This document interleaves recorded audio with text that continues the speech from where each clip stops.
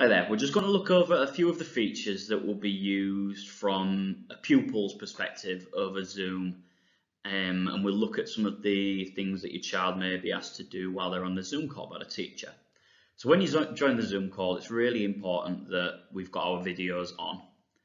We also need to be sure to connect to the computer audio. So when that pops up, you need to click Join with Computer Audio. You can see that the box is in the bottom left-hand corner for this.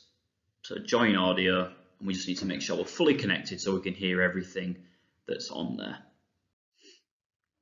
Now, it may be that the teacher asks your pupil to use the chat box to respond to an answer or to ask a question. Now, when you are doing this, you need to be on chat, and this will open up the chat box to the right. Here you can see it's set as to everyone, but there might be some circumstances where the teacher asks you to directly message them, perhaps with an answer, or if there's extra questions that need to be asked. Now, you can also make use of the reactions tool, which is again along the bottom panel. Again, it could be that your teacher asks the pupil to raise their hand, which again can be shown with this little emoji here. Now, during the lesson, the teacher will be sharing screens, and there are ways we can interact with that as pupils. So as you can see, it now says you are viewing teacher's screen, and with that, it opens up another box of options here.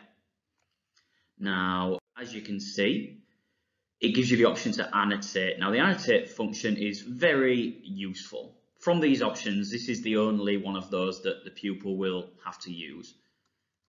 Now, once you've clicked annotate, it will open up this toolbar here. Again, that gives you the option to use text, and it gives you the option to draw and stamp.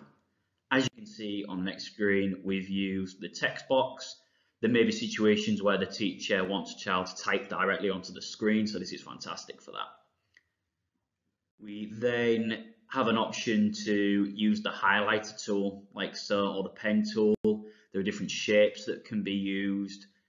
So again, you've got these options should your child need to use them. Obviously, it's only going to be needed if the teacher asks the pupil to.